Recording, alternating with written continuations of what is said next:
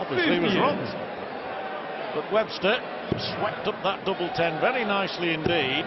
Oh, that's unlucky. Oh no, 120 on the floor, and that's enough to test anybody. Never mind a 23-year-old. 60. But what a third dart.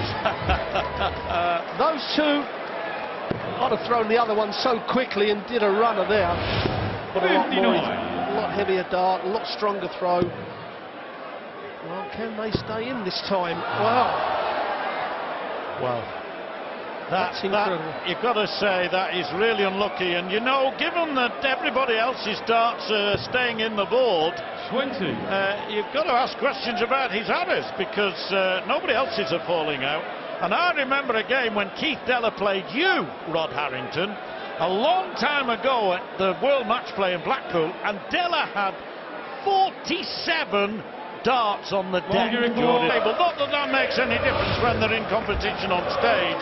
And I believe they played each other in a big exhibition night at Merthyr Tydfil on Thursday night.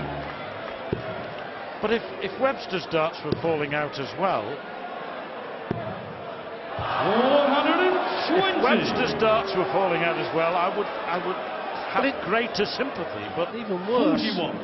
But a chance here. Now this is where 140 puts him back in the game, perhaps even a max. 400. Oh, check 60. Well, in the end, he lost. Now that was embarrassing. Now he should have, John. He should have gone. Look how long that dart stayed on the board. I know it shouldn't fall out, but that's when he should have been in there. And he's time. That should have won. It's become ridiculous. It's become ridiculous. I mean, that dart collapsed calamitously against Scott.